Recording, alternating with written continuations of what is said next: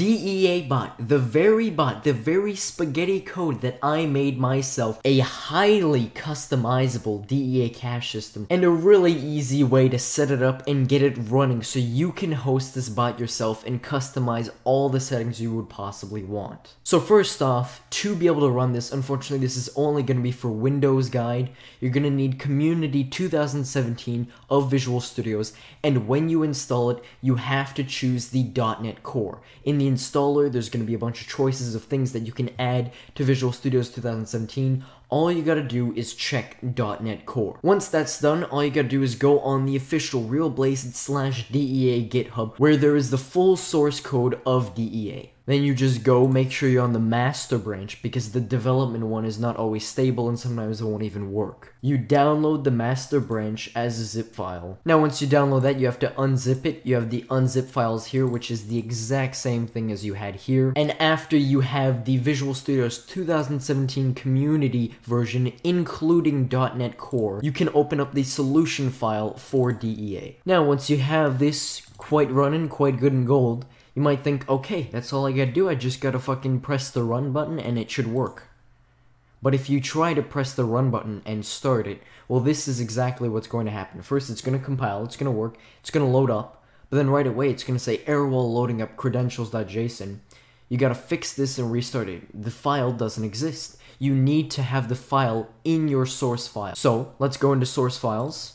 And here you can see there's only the credentials example, but there's in the credentials file itself. So what we're going to do is we're just going to rename this. We're going to remove the example part, and then we'll enter that. So now what we can do is we can either open this with Notepad++, it'd be preferable, or Atom. Now here you have all the stuff in front of you where you would need to put the token, so let's go get that right now. So the token is obviously referring to the bot token, so you're going to have to go on discordapp.com, developers, my apps, and then you can create a new one. I already have this testing bot that I use. So here, once you have a bot, normally you'd go through a creation process. You have to click create bot user if you were to add a new application.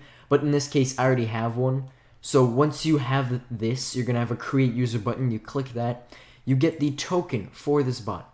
So now once you have the token, you can just copy paste that. Then you come back to your credentials.json. You're going to put in your token right here, right where it says token. Now for the owner IDs. This is where you're going to put the ID of every single person that can use the bot commands. Which means you could blacklist other users with this. You can make the bot leave certain servers. You can set the playing of the bot. Like for example, here it's use help, but if I were to do set game testing, then what it would do is it'd set the game of DEA to testing. Now I'm going to set this back, but that's just one of the example of the bot owner commands. So that's where you're going to put your ID. To get your ID, you're going to need to go in user settings, appearance, and then right here, you're going to have to make sure developer mode is on. You're going to have this checked. So then, whenever you send a message or do anything, you can right click yourself, copy ID. Now that you have your own user ID, you can simply just put this in the array. If you want to add more, then you just add a comma and add a bunch like this. For now, we're only just going to put my ID. Once that's done, you're going to need a MongoDB connection string. This is to connect to your database to save all the stuff like the cache and all this. Like whenever I have my balance, all this data is stored in a database. It's actually quite simple. You can set up a free database online using MongoDB. Now, the site that I use is mlab.com. You can come right here, go to sign up. They let you have free accounts with 500 megabytes of storage, which is way more than enough. You might not think that's a lot, but for simple data, for simple numbers to be saved in it, it is practically nothing. So obviously we're going to make an account. I like to use tempmail.org for instant emails that you can just use to sign up with anything.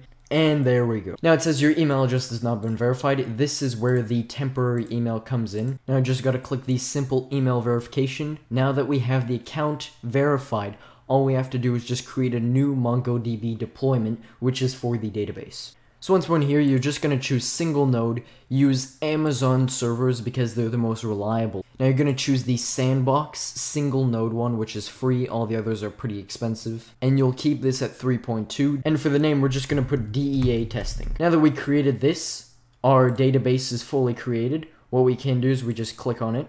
Now this is where you have your connection string. You're going to copy paste this exactly.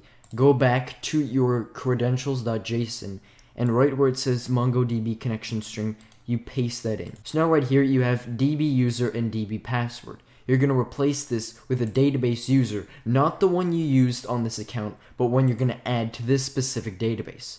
So once you're on your database page, you go to users, add database user. Let's just call this admin 123123. Do not click make read only, because then DEA will not be able to make any modifications. Has to be like so, not a read only user. Now the user has been created. You're going to replace where it says DB user with admin, because that's what we named it, and then replace the password with 123, because that was the password.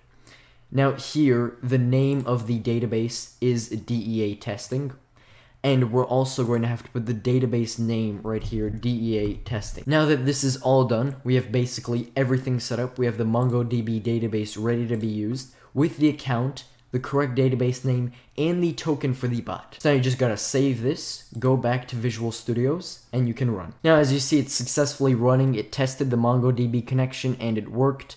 Now it ran the event, and this bot is already in a few servers, so that's why people are using commands already. You can see all the timers that are being run, the auto unmute, reset temporary multiplier, and of course words of wisdom from Inside right here. Now that this is all running, I'm going to show you guys how to do loads of customization on DEA. If you want to change a lot of the data, a lot of the functionality of DEA, it's quite simple.